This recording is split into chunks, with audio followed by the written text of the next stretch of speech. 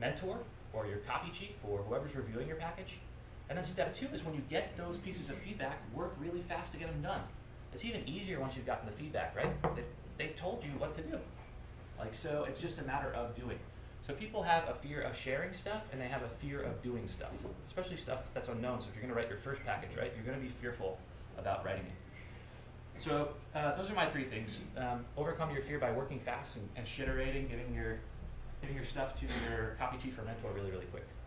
So let's recap really quick. Step 1 was, or point number 1 was appreciate the opportunity you've got. This is literally a chance to live an awesome, awesome, awesome life. When I got out of college, I started out really, really low in the business on the editorial side. I wasn't making very much money at all. My parents had no clue what I did. I had no clue what I did. And luckily, I found copy. And I happen to love copy, so it's also awesome because I enjoy what I'm doing. But I'm able to make really great money today. I'm able to come into the office every day and be happy to be there. Besides when I'm sitting on 83 in traffic. I'm happy to come in. I don't leave at 5. I usually leave really late. I really love what I do. And I don't know what I would do if I wasn't working here. Like I hope to be working here my entire life. And so if that sounds appealing to you, don't take for granted. If that like satisfaction with your work sounds appealing to you, don't take this opportunity for granted. That's point number 1. Point number 2 is pick the right projects and the right mentors. And point number 3 is work really, really, really fast. Not too fast, but really fast. Cool? Cool. Awesome. Questions? Comments? Complaints? How do you get the right mentor? How do you recruit one? You just keep your eyes and ears open. You know, if I had to add a point 4, that would be the other thing. If you guys are in the basement, this kind of sucks, right? Because what are you going to listen to? Someone flushing the toilet next to you, unfortunately.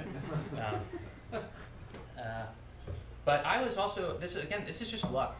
You can't plan this stuff, but to the extent you are around people, keep your eyes and ears open. I was really lucky when I started here because I was on the second, well, first off, we all were not crammed into the building. Well, we're not crammed in anymore, I guess. Up until like 3 weeks ago, we were all crammed into the building.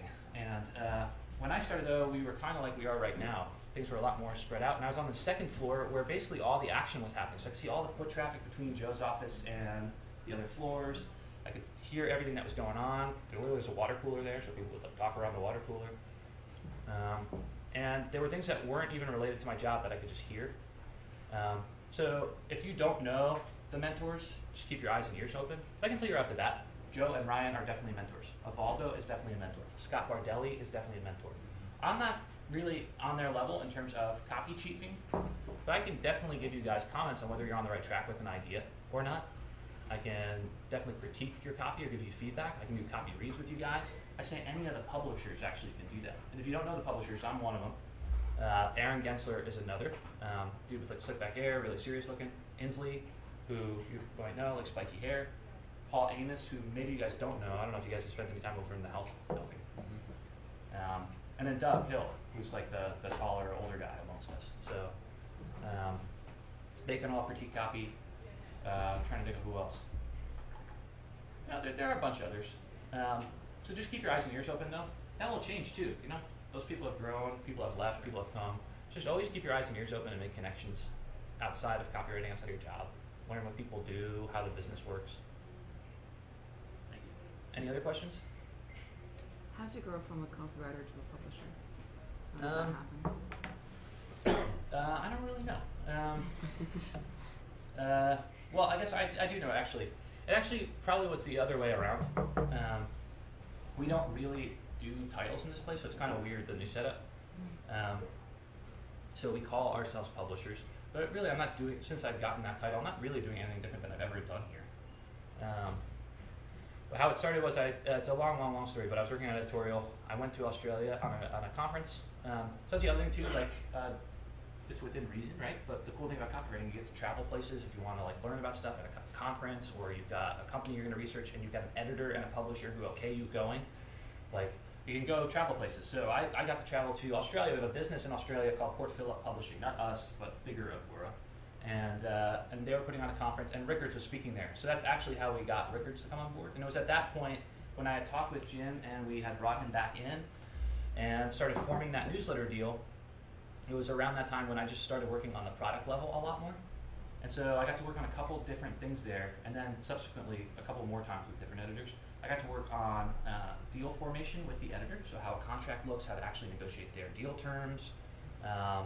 You got like kind of like the white glove like practice where you're like schmoozing with the editor, having emails back and forth, making them comfortable with us and what we do, launching the product, getting all the pub setup stuff internally. So there's a whole bunch of stuff like that basically that I got to work through coincidentally because we bumped into Rickards and then brought on a whole other bunch of editors afterwards. And then I liked it. And I'll be honest with you, if you can get involved in the business, usually copywriters are off to the side, and there are copywriters that like that, and there are copywriters that don't know any better, and there are copywriters that just shouldn't probably be publishers.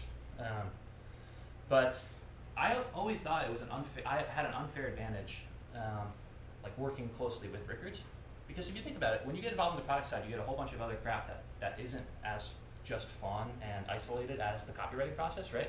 You got people complaining, you got customer service issues, maybe you ask something up with legal or something and you're getting an earful there. There's like more business type stuff outside of just writing a promo, but you have one big unfair advantage. You are the closest person to the idea machine or the approval source as you can be. So I would have exclusive access to Rickards, which is an unfair advantage, right? Like if you have first access to information. So anyways, I made that jump. It was actually before, I was working more on publishing stuff before I was even doing copywriting, to be honest with you. So, anything else? Yes. So I'll get out of here. once we're set up with a publisher, Yeah. are we barred from writing like a relead for another publisher? How does that ultimately work? I don't set the rules, but I'll tell you, if you were working with my group and you really, really wanted to write a relead for someone else, yeah, and I couldn't persuade you on any other idea, just given the friendly structure we have right now, I don't know, I'd probably say go for it, but I don't make the rules. I don't know. Maybe I'll handle that later at Copy Camp. Anything else? Actually, I have one more. Yeah, okay. So we were all talking. What is Evaldo's actual situation? Is he a publisher? Who does he work for? Evaldo is this like mythical creature that just cranks out copy all day long. That's what it seems From like. the Yeah. south, yeah. No, Evaldo's the golden goose. He just sits in Florida and he mentors a bunch of people there, and he mentors people remotely in Baltimore. Well, Kyle, you're in Florida, right? But he works with certain people. He's human, so he's got a bandwidth, right? He couldn't probably mentor everyone around this table at one time, right? But he's a copywriter, a copy chief in Florida. He runs that office, and then he works with select people who either want to execute on one of the ideas he has that he can't write himself, or if they come to him with an awesome idea of their own and he thinks it's awesome, he's incentivized to help you guys succeed. So I'd say if you can get to him, the way to do it is have the best ideas, or be very passionate about ideas that he has and can't write himself. At the very least, you all should eventually get to know Evaldo. I think he's awesome. And then, and if you can't do any of those things, you should at least go into Iris, break down the promos that Evaldo has worked on, which you can do in that system, and then read them. And that's kind of like virtually learning from Evaldo. So, cool. All right, I'll get the sense. I should go.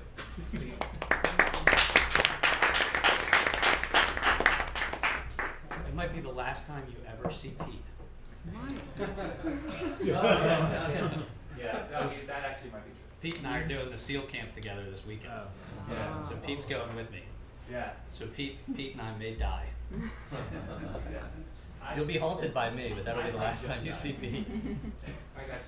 See ya. Before we get started, two things. One housekeeping thing, and then a big present from NG to give to you guys. But first, let's get to the housekeeping thing. 5 people, one thing you learned from the promo you read, or the promos you read since Monday. 5 people. Go. 1. Jimmy.